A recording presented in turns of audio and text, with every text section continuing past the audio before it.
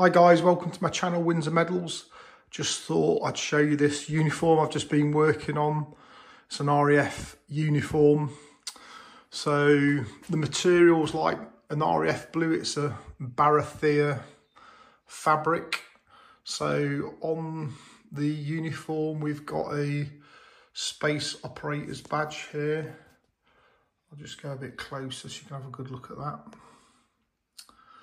Then below that we've got the medal loops. You can see 4 medal loops there to suspend the medals on, and we've got the medal ribbon bars there with the Afghanistan, the OSN, Syria, Iraq medal, diamond, platinum, jubilees, and then we've got the coronation there, and then we've got the long service and good conduct medal.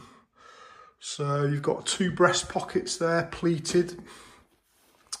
The flap scalloped edge, then you've got your RAF buttons with the albatross, and then the crown there, the late Queen's crown. It will be soon the King's crown. They'll all get changed over. So this guy's a sergeant, so he's got 2 chevrons with 3 stripes on each side of the arm. And then we've got the RAF symbol there, the albatross, top of both sleeves. Then the RAF do actually wear a waist belt on their uniform, which I think looks really smart. 3 main buttons down the centre, which are quite big buttons. Then 2 smaller buttons on the pockets. Then you've got 2 pocket flaps here and a pocket at the bottom.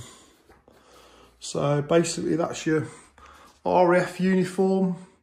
Hope you like that little explanation about the uniform. So thanks for watching this video. Please subscribe if you've not subscribed already. I'll bring in lots of content, British military, militaria, tailoring jobs, and lots of information about medals. So thanks ever so much for watching this short video, and hopefully we'll catch you in the next one. Bye.